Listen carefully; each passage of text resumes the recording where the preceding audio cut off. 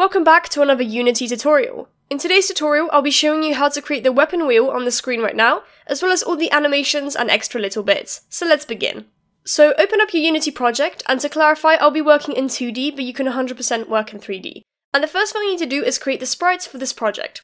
So I've gone ahead and created this simple little sprite for my weapon wheel, and if you would like to get access to all the sprites and the source code used in this project, you can become a Patreon down below.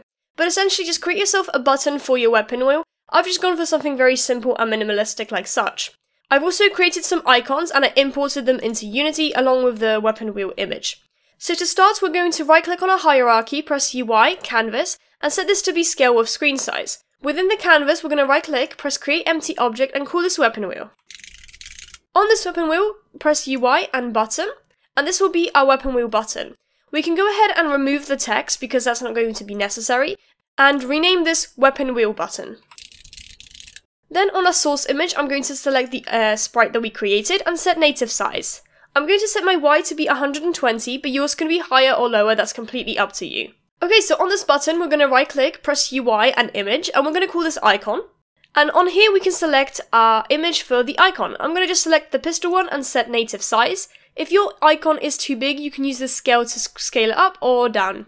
Now, before we continue making the rest of the wheel, it's better to just work on one button at a time, because then we can just duplicate it without having to repeat the same process. So starting off, I'm going to scroll down to the button, and I'm going to make the normal graphic just be this white, but just slightly opaque. And for the highlighted color, I'm going to select whatever color you want when it's highlighted. So I'm just going to go for like a yellow, and I'm going to do the same for the pressed, and the same for the selected. Now for the disabled, I'm going to select the black and just kind of turn it down so it's a little bit opaque.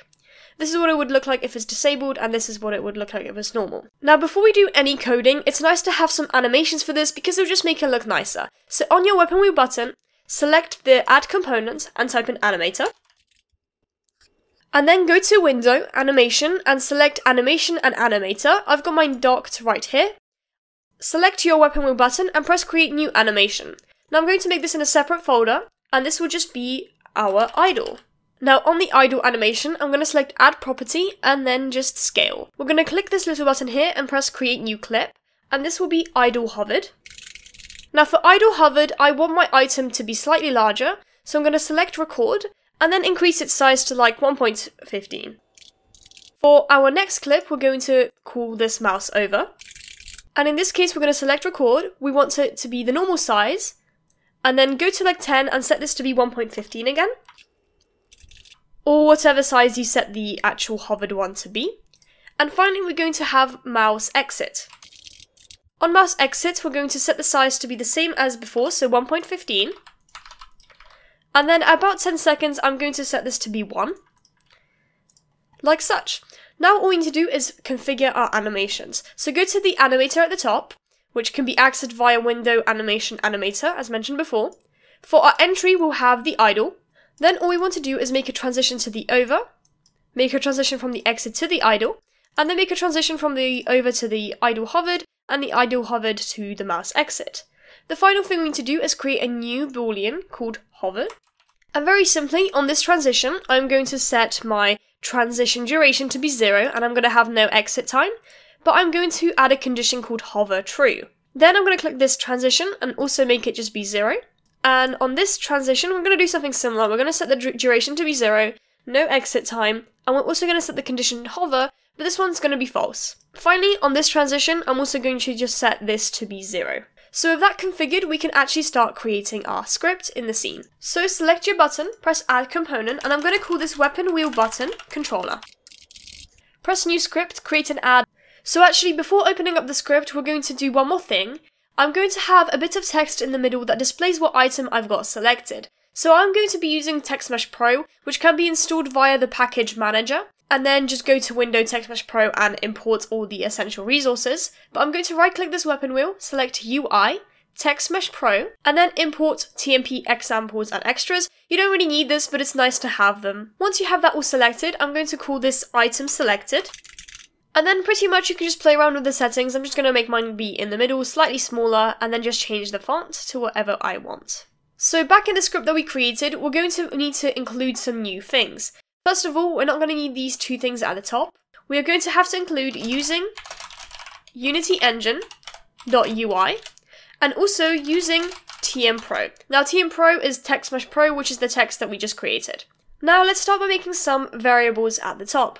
Starting off, I'm going to make a public int called ID. I'm also going to create a private animator called anim. I'm then going to make a public string called item name.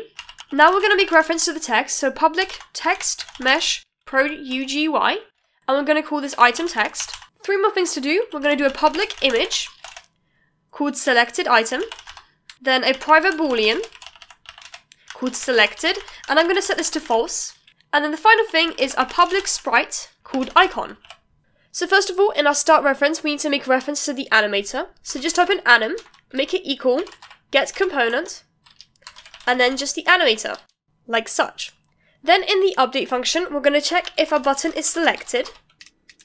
And in here, we are going to do a couple things. First of all, we're going to grab our selected item, dot sprite, and we're going to make that equal our icon. Also with that, we're going to grab our item text, dot text, and we're going to make this equal our item name. Next up, we're going to create the functions for when a button is selected and deselected. Make a public void, call it selected, and in here, all we have to do is make sure that selected equals true. We're also going to duplicate this and make one called deselected, and just make it equal false. Next up, we just need to make some functions for when a button is hovered over and not. And that is very simple. Create a public void, call it hover enter, and inside of here, we're going to do a couple of things. First of all, we're going to make reference to our animator, and we're going to set the ball, which we created earlier, which was called hover. In case you called it something else, make sure you just double check. And we're going to set this to true. And finally below it, we're going to set item text dot text to equal our item name. Then I'm just going to duplicate this, and I'm going to call this hover exit. I'm going to set hover to be false, and set the text to just be empty like such. And that is basically all we have to do for this script right now. Let's go ahead and configure it in Unity. Inside of Unity, select your weapon wheel button, and we've got some setting up to do. First of all, because this is a pistol, I'm going to set the ID to be 1. This is just a way for us to be able to tell what item is being selected. For the item name, this is a pistol, so I'm going to select pistol. The text is going to be the item text we created. Now, we don't have a selected image just yet, and I'll show you how to do that in just a second.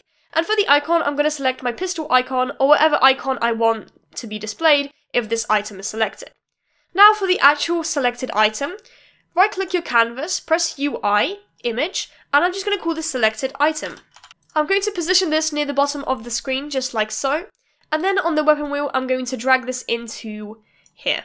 Now before anything works, we have to actually configure the functions, and that is super simple. On your button, press add component, type in event trigger, and we're going to add a couple event types. First of all, pointer enter, pointer exit, and then selected and deselected.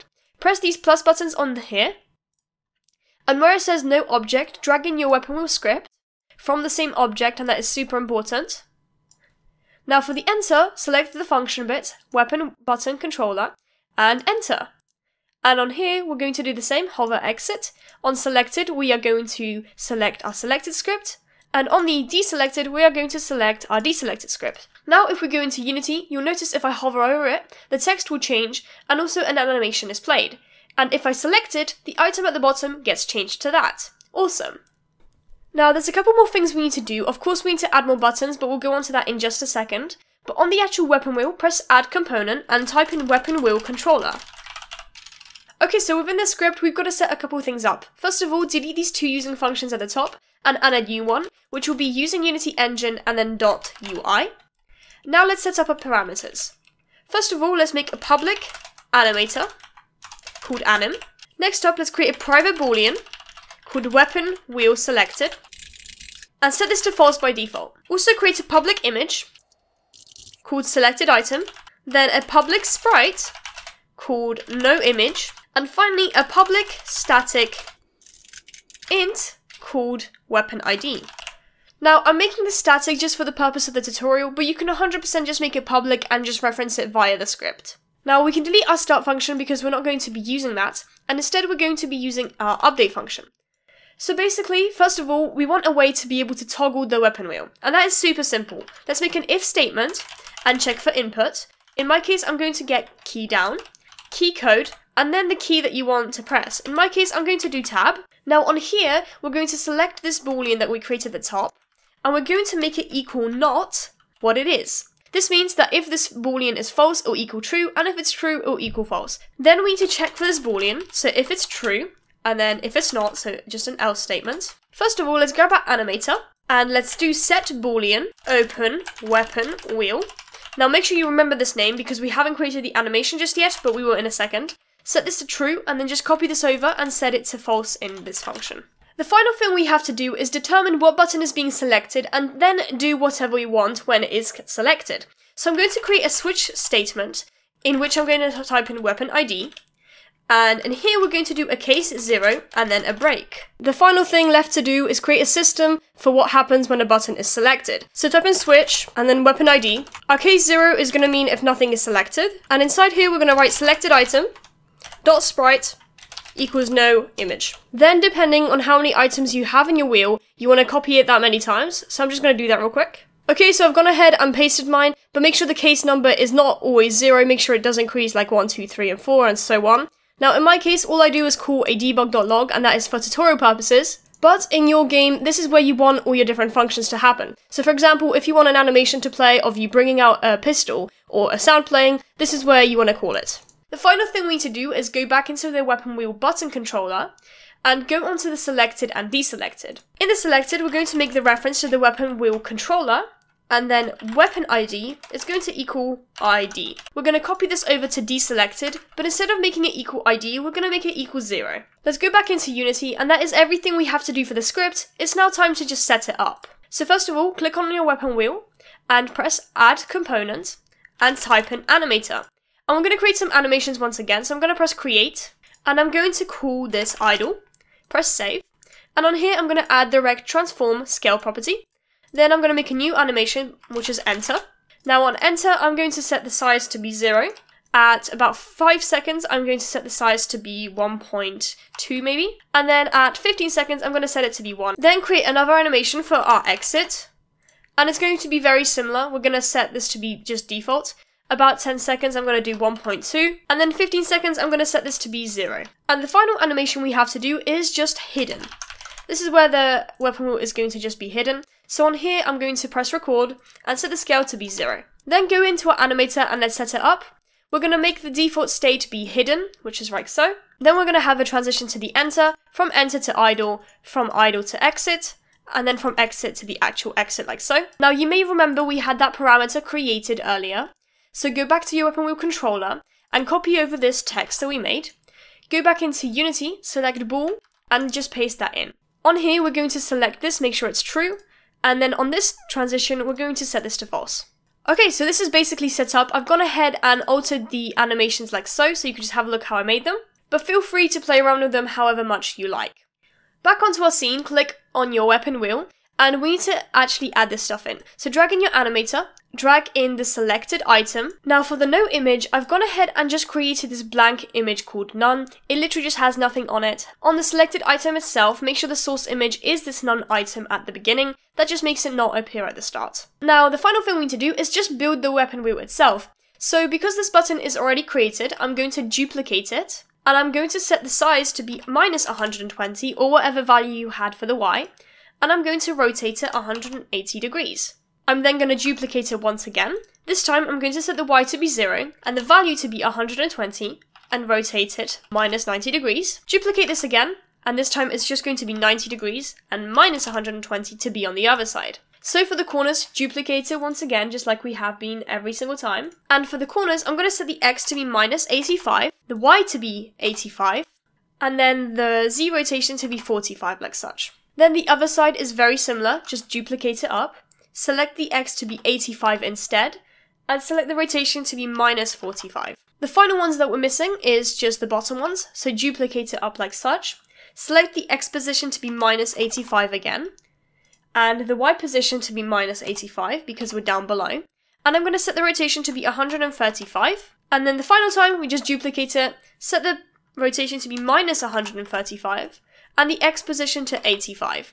And that is our weapon wheel. The final thing we have to do is on the actual icon, you need to put the icon of the image that you want, and on the ID, make sure to change it to the next one, so like 2, 3, 4, and 5, and the name. I'm going to do that and I'll be back in a second. Okay guys, so I've gone ahead and basically just added the new icons, changed the IDs and the images. I've also created one which is disabled by unticking the interactable boolean and removing the triggers. The final thing to do is just quickly change some settings for our animations. Click on your animations, and on mouse exit, make sure it doesn't loop. On mouse over, make sure it doesn't loop either. And then for your weapon wheel animations, make sure enter doesn't loop, and neither does exit. Now let's press play and have a look what it looks like. As you can see, we are on the screen right now, and none is being displayed to the console because nothing is selected. If I press tab, our weapon will open up. I can hover over items, which will change the text in the middle, make them light up slightly, and if I select it, it makes the item on the side light up, and also put a notice into the debug.log. Thank you guys for watching. If you did enjoy, make sure to leave a like and subscribe. Down below is my Patreon if you want to access any source codes that I have created, and any of my other tutorial projects. I also want to thank my Patreons, Atomic Punk, TARDIS IT Guy, and Smoke and Vita, and I'll see you guys later. Bye!